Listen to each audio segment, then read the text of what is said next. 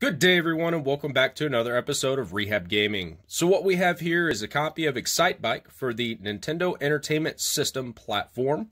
And as you can see, somebody decided to write on the outside of this game cart with permanent marker. In this episode, what I'm going to do is I'm going to show you the tips and tricks that I use in order to try and get permanent marker off of your game carts and make them look as close to brand new as possible. Stay tuned and we'll get right at it.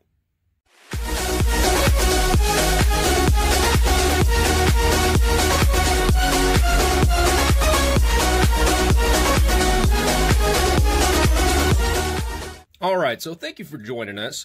So the tools that we're going to need in order to accomplish our goal of getting this permanent marker off this game cart is going to be a handful of Q-tips, or cotton swabs as they're also known, a soft bristle toothbrush. We're going to need a fine tip Phillips head screwdriver in order to separate the case, and we're also going to need a high concentration isopropyl alcohol. Now I have 91% isopropyl alcohol that I'm using. You can also use 99%. The higher the concentration, the better the alcohol works at removing the permanent marker from the outside of your game cartridge. So we're going to go ahead and clear off our workspace. Since I'm using 91% isopropyl alcohol, I'm actually putting it in a smaller bottle. That way it's a little more easier to manage. And I also use it because it has a sprayer attachment on top. So if I had other game carts that didn't have labels that I had to worry about, or any areas that I wanted to spray directly onto whatever I'm cleaning, that sprayer attachment in that bottle works perfectly for that. So for starters, what we're going to do is we're going to flip it over, and you have 3 Phillips head screws on the back side of your game cartridge. In order to take the this version of the NES game cart apart, you have to remove these 3 screws. And we'll go ahead and do that now.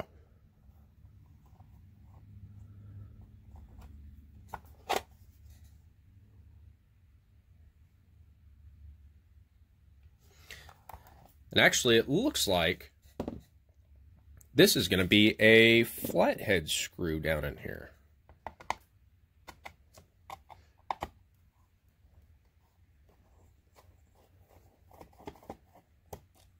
There we go.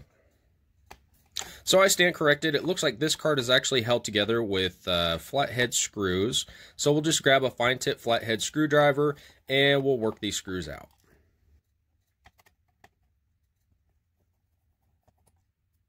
There we go. Now, in order to just crack the game cart open, lift up on the back side, there are 2 tabs on the top of the game cart, or also considered the front of the game cart. You just rock it up. Make sure you're not binding on those tabs, and then rock away. So as we open it up, you can see that the clips are on this side. This is going to be the back of the game cartridge, and the holes for the clips to rest into is going to be on the front side of the game cartridge. Now, as we open it up and we take a look at this board, the pins don't look too horrible, but they can use a fair good bit of cleaning. So what we'll do is we'll go ahead and hit those a little later on with some isopropyl alcohol just to clean up the pins. I do know that this game works properly, so just to maintain the pins and make sure that it's in working order, we'll go ahead and clean them up, give them a little TLC, and then we'll place the board back in the cart. Let's turn our attention to the outside of the game cartridge. So if you flop the back over so you can see the inside, you can see the color differentiation between the outside of the game cartridge and the inside. This is going to be the original coloring for the Nintendo NES game that it originally looked when it came out. And then, as you can see, there's a lot of dirt and grime in addition to all of this magic marker on the outside of the cartridge. So what we're going to do is we're going to hit it with some isopropyl alcohol, get all that gunk off of there. We're definitely going to be using our fine bristle toothbrush in order to get down in here on the little recess of the game cart so we can work all of that gunk and dirt out of here. And for starters, what I want to try and do is just tack that magic marker on the front of the game case and try and get that up as best as possible. So we'll go ahead and speed up the video while we're doing that.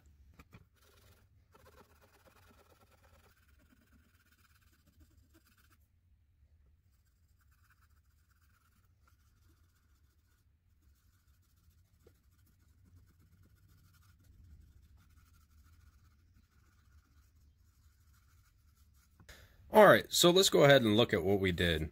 So on this side, you can see that almost all of that magic marker came off of the game cart, and compared to this side, you can barely even tell that it was even there.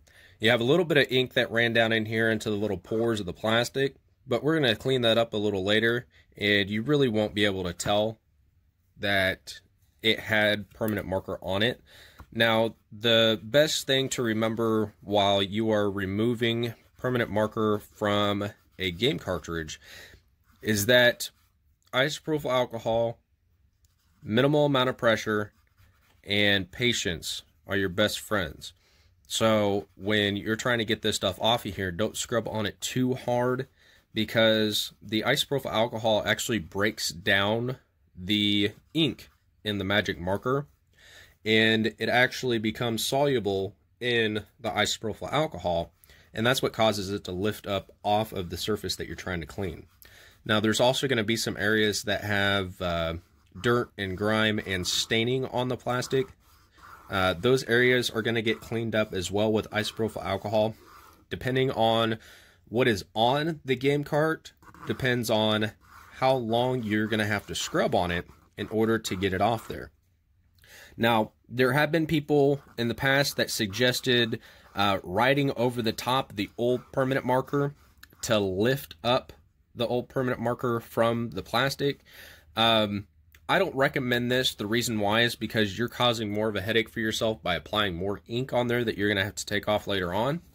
And the whole premise behind it is that the compounds in the permanent marker ink that causes it to stain onto plastics and to actually be absorbed into the plastics basically serves the same purpose as the isopropyl alcohol, and it's supposed to lift the ink that is in the plastic itself on the surface up with the wet new ink. Now, if you decide to go that route, what you're going to run into is that when you're trying to clean it off, you're going to be smearing a bunch of ink all over the place. You're actually going to be depositing that ink everywhere, and the isopropyl alcohol is going to help push that ink down into the game cartridge itself. So it's going to be counterproductive, and you're just going to end up with a giant mess. So what I recommend, be patient, take some time, just clean it as best as you can, and also try to avoid the label here. Now, the labels can be affected by the isopropyl alcohol. The alcohol can cause the ink of the labels to run. Also, the liquid nature of the isopropyl alcohol can also cause the labels to become soft, brittle. They can start peeling. They can also start cracking. So you want to protect that label as best as possible by staying away from it and using just enough alcohol to get up all of the ink from the cartridge and stay far enough away from the edge of the sticker. That way you don't run the risk of damaging it.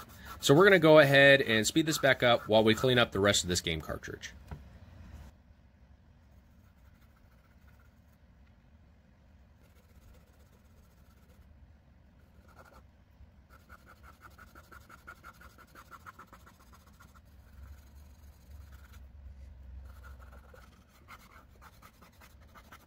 So we're going to go ahead and take a look at the area that we cleaned, and it is fairly free of any permanent marker ink on the cartridge. I can see just a little bit of the staining. When permanent marker is applied to plastics, the permanent marker, like I said, seeps into the plastic and it dyes the plastic. So when you're trying to remove it, you're also trying to pull out the surface layer of the permanent marker from the plastic itself.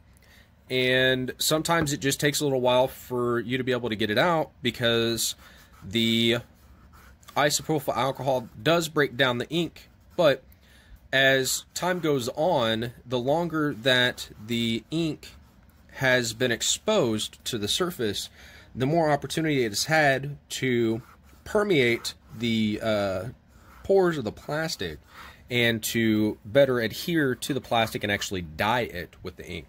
So what we're going to do is, now that we got most of the ink up, we're going to go ahead, grab this toothbrush, and we're just going to give the whole outside of the cartridge a real good cleaning, see if we can get it looking a lot better than what it does.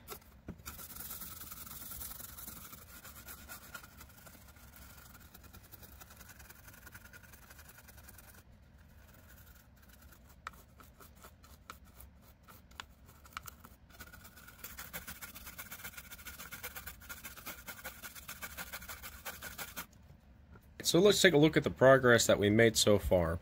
So down in these valleys, the toothbrush actually gets into these valleys and the creases in the cart very, very well, and it helps lift out a lot of the dirt. And as you can tell down here on this bottom side, the flat portion of the cart, we'll wipe some of this isopropyl alcohol away, there's a little bit of dirt standing there. So the best way to get this stuff off the cart is to use, again, a Q-tip and the isopropyl alcohol, and just scrub a little harder down here to try and lift that away. These creases are actually a flat, glossy finish, where the rest of the outside of the cart has this stippling effect. The stippling effect holds dirt a lot more efficiently than the flat, glazy parts like here in the grooves. So it takes a little more work in order to get that gunk out of there. And then we'll go ahead and clean up the back of the game cart. We're going to try and remove all of these marks right here and see if we can get all of that off without disrupting this back sticker. It looks like at some point in time the top edge of the sticker has gotten wet, so it's caused it to peel back. I mean, these games are 25, 30 years old, 30 plus years old. So they're actually in fairly decent condition for their age. They're not in the best condition. However, it's perfectly usable, and I like this game. This is one of my childhood favorites when I was growing up. Excitebike was the first game where you can actually change the game itself to create your own tracks, and as a kid, I thought that was the coolest thing ever. And then later on down the line, you had the ability to start changing maps like in Halo and stuff like that, but everything starts somewhere, and this is one of the first games that used that concept. So we're going to go ahead and clean up the rest of this cart, and then we'll show you how we get to the main board and clean up those pins to make sure that the game works properly and that we remove any corrosion that might be on there from all these years of setting and being blown on and all of that stuff. So give me a second, I'll clean all this up, and then we'll come back and we'll start on the main board. Alright, so we cleaned these up quite a bit with some isopropyl alcohol and a Q-tip. I used the toothbrush on the inside of the game cartridge halves and got most of this junk out of here. Now you can notice that from scrubbing on this with the isopropyl and the Q-tip, there's this white residue that's on this game cartridge. So what that is that's from the isopropyl alcohol breaking down the top layer of the plastic. When these were produced, the plastic was molded, and then there was a protective layer that was coated over the top, and over time that protective layer bond to the plastic is weakened, and the isopropyl alcohol starts lifting off that protective layer, which causes this white residue to be left over.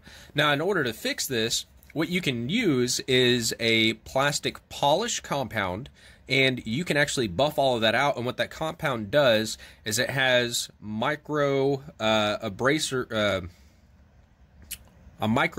compound in it, and it actually polishes up the plastic, and it also has some chemicals in there to give the plastic a nice shine and a protective coating. So I don't have any of that on hand, unfortunately, right now. That'll be a project for another time. But we got most of the gunk off of here. We got all of the permanent marker off of the game cartridge. So now it's time to turn to cleaning up the main board of the game cartridge. So just like with any other main board, what you'd probably want to use is the highest concentration of isopropyl alcohol possible and a Q-tip. Look at your pins, see if you have any corrosion on your pins, see if there's any wear spots, and go over the pins very generously with the isopropyl alcohol and Q-tip. Now, there is just a tiny little bit of corrosion, which is to be expected on these boards. Common practice, especially for when I was a kid and I didn't know any better, I thought the reason why the NES games and any cartridge-based games didn't read properly is because there were dust on the pins, preventing it from making a proper connection in the console. Now that I'm older and I've learned the error of my ways, what was really happening is the moisture from the saliva that is blown into the cartridge connector sits on top of these pins, and that moisture is what causes the connection to take place inside of the console. And what happens over time is, since saliva is an acidic compound that we produce, it corrodes copper and other metals. So, for example, with these pins, you can see that it looks like they had a tin layer and then some type of gold layer, or a gold layer and then some type of tin layer. Unfortunately, someone possibly could have used sandpaper on these pins, because these are normally gold. There is a possibility that the repeated use of the cartridge, pulling the cartridge in and out of the cartridge slot in the game system, could have caused the top layer of the pin coating to rub off. But what you can see is that there's a goldish layer right here at the very top, and there is a little bit traces of gold down here at the bottom of the pins, but right here in the center, it's all silver. So the silver layer is actually the second layer underneath the gold, and I believe it is some sort of tin. And underneath that tin is your copper. So gold has a low risk of tarnishing over time and getting called corrosion. It conducts electricity very well, and it will protect copper. Copper is a soft metal that oxidizes very easily, and the gold is there just to give it a good protected coating on the pins, and to stand up and withstand the wear of repeatedly having a contact go across the pins over years and just kind of wearing that away. But when I'm looking, I don't know how well that's going to pick up. You can kind of see there looks to be some sort of lines that are going across the pins this way. So what I suspect is at some point in time, somebody actually took some sandpaper, because this game wasn't working properly. They took some sandpaper to this and just kind of sanded away at the pins. I would highly recommend, before ever doing such a thing, that you actually go over it with some isopropyl alcohol and a Q-tip. That way you get the corrosion off there and you minimize the amount of damage that can occur to your fingers on your cartridge board. So we've got all of this cleaned up. It's ready to go back together. In order to put these back together, I believe this is going to be the front side, but let me double check. Yep. So the front side of the game case is where your chips are going to face. So when you put your board back in there, there's going to be these grooves down here at the bottom to properly align the board and to hold it into place. And then you place the back cover on. There are 3 clips on the backhand side of this cover. 2 of these clips on each side has a hole that corresponds to where they line up in the front of the case, and then the center clip actually has a little indentation right here in the top. So in order to put this back together, rest the clips on the edge, kind of like you do with the N64 cart. Most of these cartridges that have clips go back together the same way, so it's kind of intuitive. Once you get in the practice of pulling these apart, you'll just get in the habit of rocking these back and forth. When you're taking apart, you rock it away, that way you don't break the clips, and when you're putting it back together, you rock it forward with the clip edges on the edge of the back. So you line it up, make sure they go in their proper holes, rock it down, and then it falls into place. And all that's left is to put the 3 screws back in it. So we're going to go ahead and do that.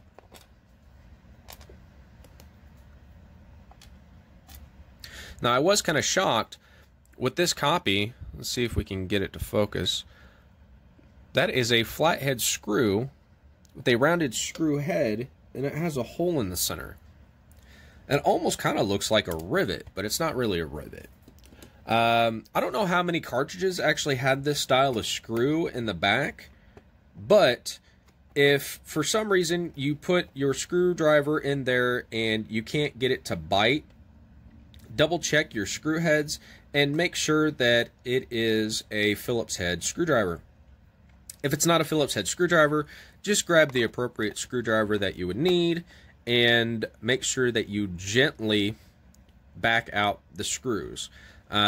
Phillips head screws stand up to a lot more torque than flathead screws, so being used in applications where you have to apply a bit of torque in order to secure something together, they're more appropriate, and they are least likely to strip out or break out from a tilted screwdriver. It is still possible, but with these flat head screws, be very careful that you don't snap off one of the sides, since there is a hole in the center of these.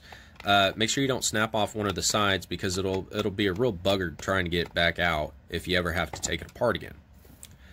But now we're all done. Use some isopropyl alcohol, 91% concentration, got all of that ink off from that magic marker, and then later on we'll get rid of this white residue with some plastic polish and try and get this looking, you know, pretty darn good. The label you really can't do a whole heck of a lot with. It does have a coating on it, however, the repeated use of the game cartridge being put in and taken out of the console has put some lines in this top area right here, and of course over time you're going to get dirt, grime, and stuff like that on the label. What you don't want to do is put isopropyl alcohol on there and try and clean it off, because one, you will saturate the label, you will weaken the bond of the adhesive for the label. Two, you will weaken the label itself because it's made out of paper. And three, you will also pull off ink from the label. So you're really just doing more damage to the cart, and it's perfectly fine just to leave a label like it is and clean up the plastic and just do your best to get the plastic looking good. Other than that, you know, other areas like this can't be repaired. You can replace it with a aftermarket label, but if you're a person that would like to keep everything as original as possible, or if you plan on selling a cartridge later on, you want to make sure that everything with that cartridge is as authentic as it came from the factory. A lot of people are not going to buy reproduction labels that are on original carts just because they want the authenticity of that cart for their collection. If they're really serious about collecting the game cartridges, they want to make sure that everything is as original as possible, and they believe that the staining and the wear on the labels itself actually gives the game character. It's like it tells its own story about its history. So we got all that taken care of. Later on we might do a video where we buff out the plastic with some plastic compound, but other than that, this project's done. So thank you for joining us today. I greatly appreciate you stopping by. If you enjoyed this video, go ahead and hit that like button. If you'd like to see more videos like this, go ahead and hit the subscribe button. Make sure you click on the bell notification icon next to the subscribe button. And if you'd like to get notified every single time that we put an episode out, go ahead and select the all notifications option. If you'd like to comment down below about how you try and restore your game carts, please feel free to do so. If you have any questions or concerns about how we did this, if you would like to learn a little more about how these NES carts actually work, comment down below, and hopefully somebody from our community will get in contact with you and give you a response. If we don't have the answer, we will be more than happy to do some research and try and figure out the answers to those questions for you. So, thank you for stopping by. Stay tuned for additional exciting videos, and have a wonderful day.